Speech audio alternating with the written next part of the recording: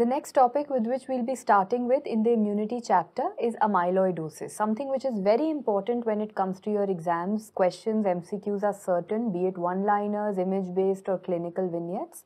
We'll be dealing with all of those. Let's first understand the entire concept behind amyloidosis. So if I ask you in a simple term, what exactly is amyloid or what is the definition of amyloid? All of you will agree that amyloid happens to be a protein, right? But it's not any regular protein. It happens to be a misfolded protein. So I'll be talking about a lot of diseases. You'll gradually understand why is it being misfolded.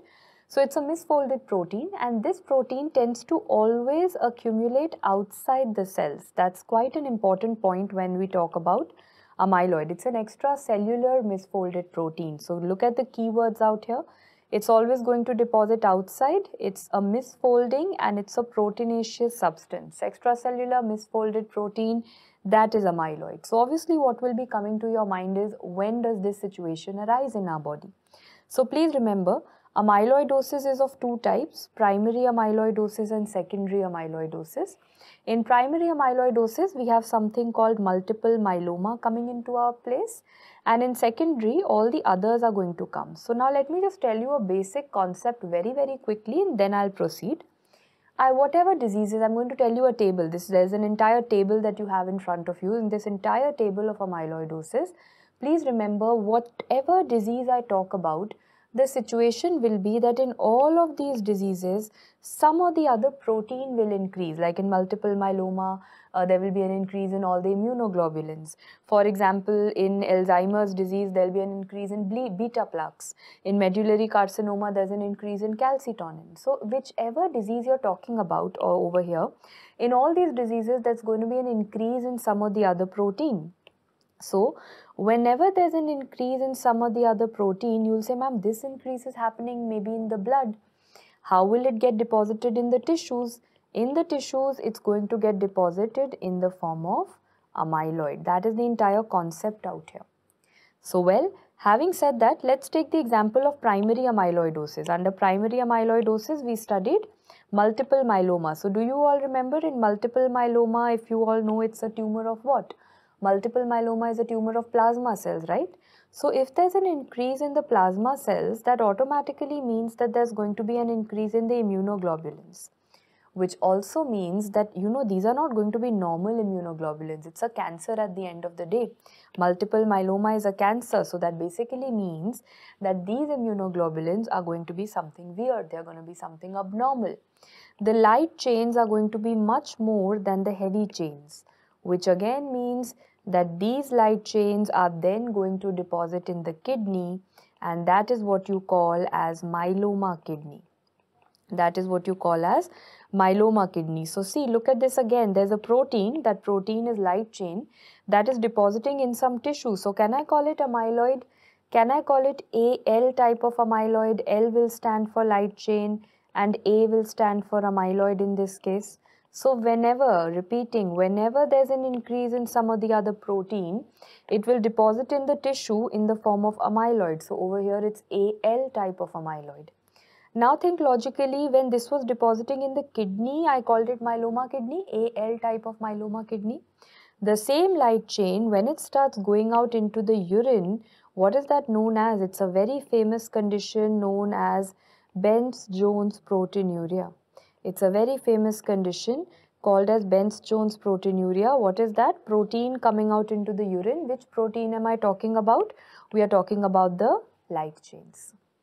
Having said that, similarly, like I can very safely write over here that in a case of multiple myeloma, the type of amyloid is going to be AL, where A stands for amyloid and L stands for light chain. Well, having said that, now when we move on to the earlier ones, all the others that I'm talking about over here, all of them are going to come under secondary amyloidosis. All these are examples of secondary.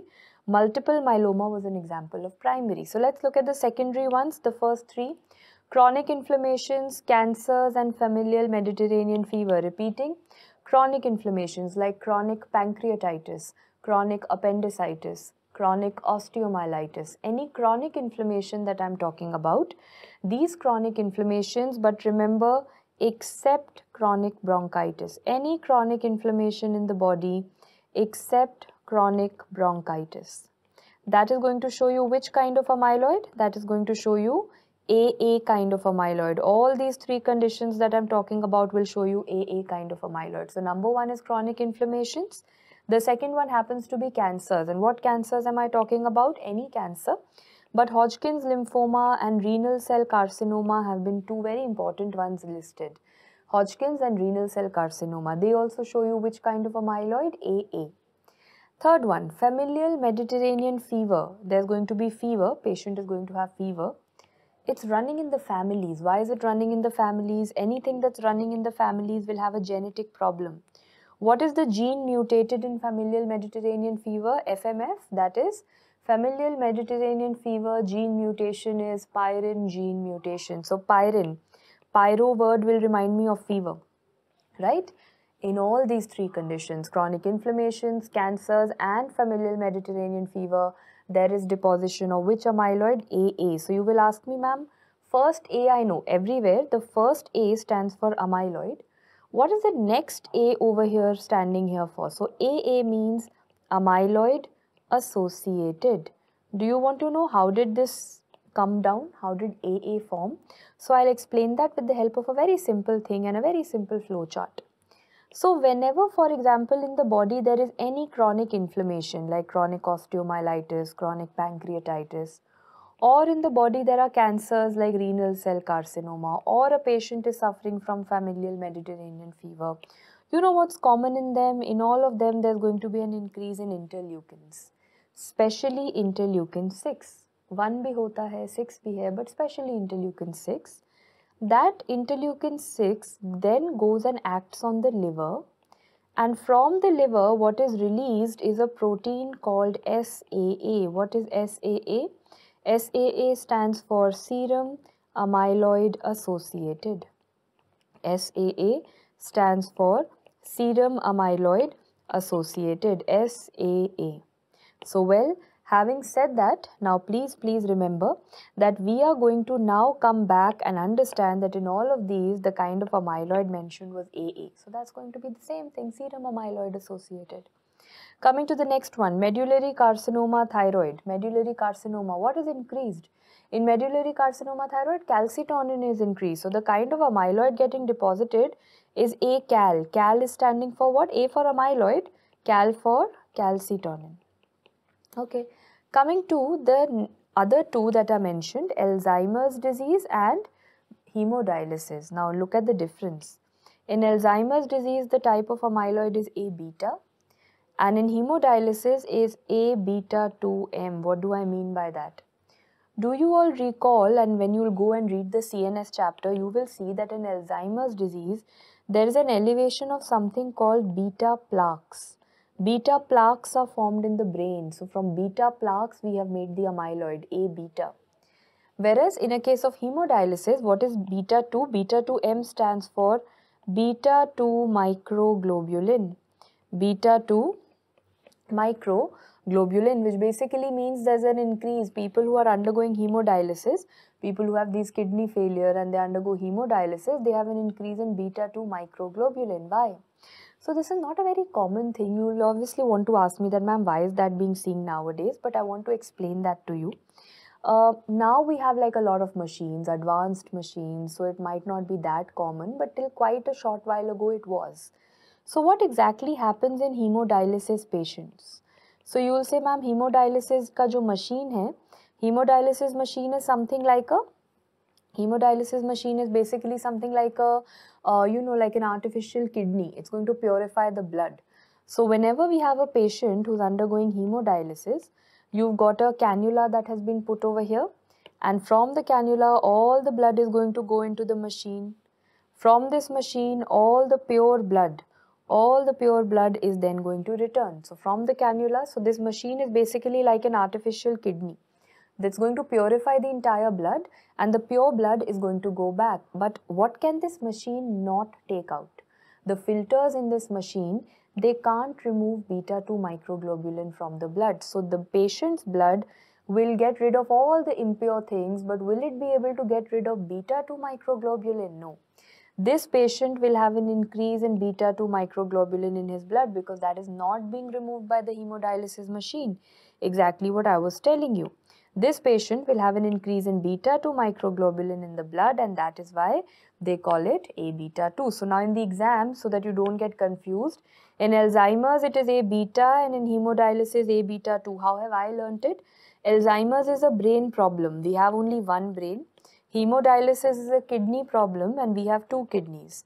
So one brain, one beta, two kidneys, two beta. That is how I've learnt it. I wish we had more than one brain, but abhi, one brain, one beta, so A beta in Alzheimer's, two kidneys, so A beta 2 in hemodialysis.